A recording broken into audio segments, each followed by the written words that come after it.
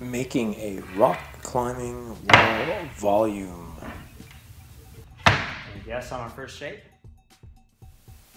The pentagon. The first pattern that you cut out, take your time and really make sure that it's accurate. That is going to save you a lot of time as we go on in this process.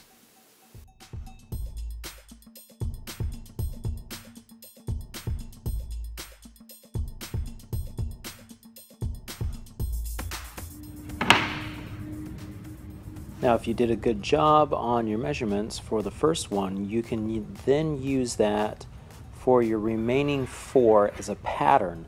All you do is trace out the lines and then cut it.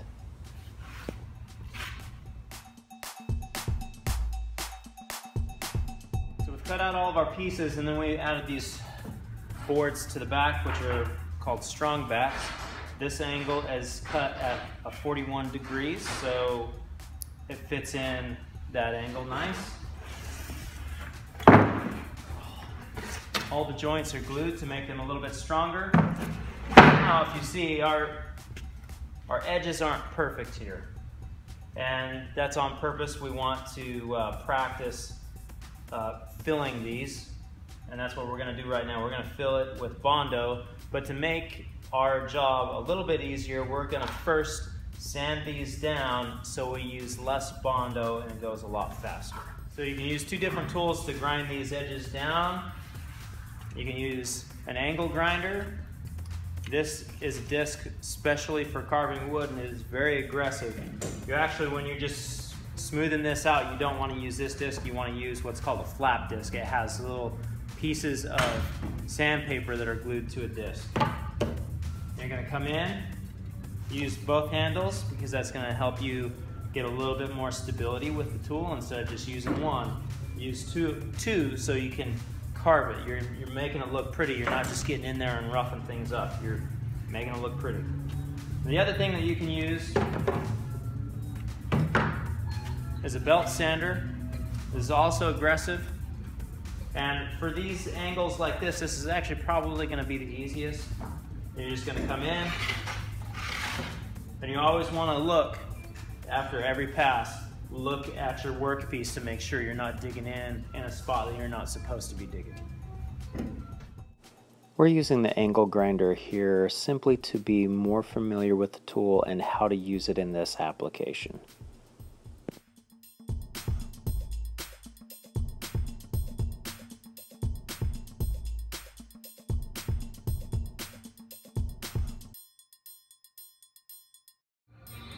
So now that we got those joints smoothed down a little bit, we're going to go ahead and dust this off and then put some Bondo in there, and it's going to go on nice and easy.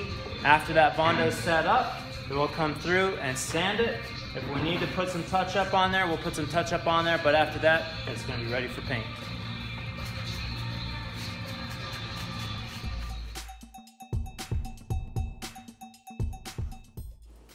When you're using Bondo to fill cracks in your climbing wall or volumes, it's really important that you work it into the cracks and then lay it out as smooth as possible on the surface.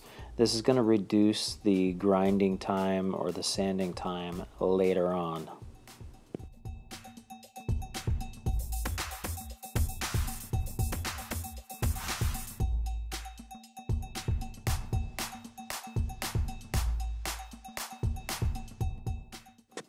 Now that it's all smoothed out, I'm going to take my really awesome snappy drill bit with the countersink on it and go ahead and put the set screw holes that will attach it to the climbing wall. You want to set these around the perimeter about every 6 inches.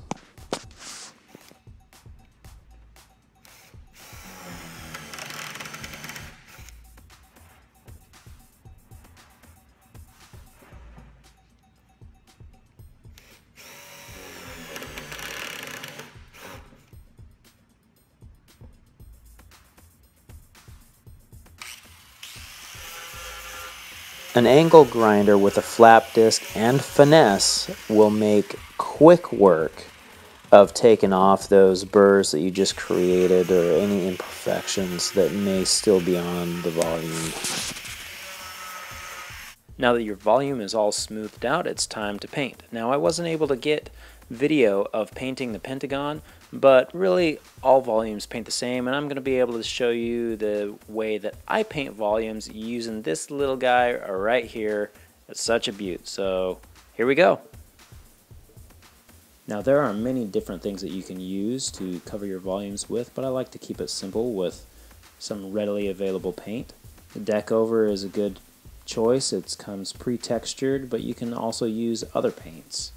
I like to use the Behr Paint Plus Primer in flat, and I will talk a little bit about that here in a minute. If you're going with the untextured paint, you also need to add this. Okay, this is a sand additive to your paint. I'll show you how to do that here in a little bit.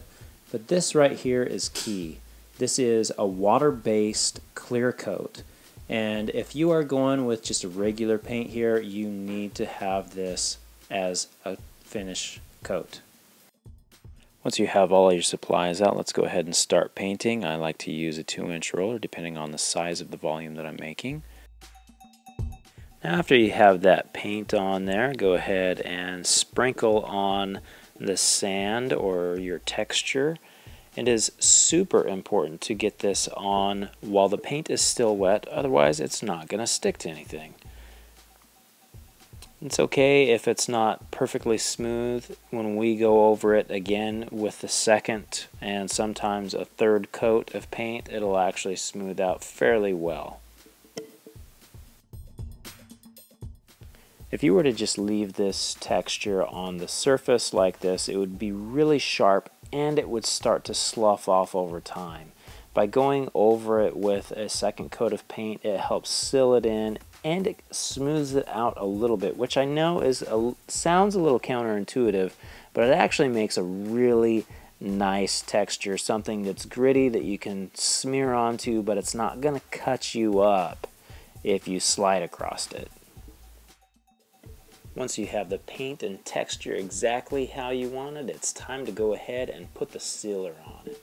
This is what's going to allow it to last a really long time. It's going to help it clean up well, and it just really makes it a good looking finished volume.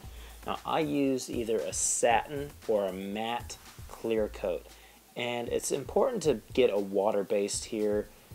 I haven't had any luck at all with oil-based or anything other than water-based. That's just my experience.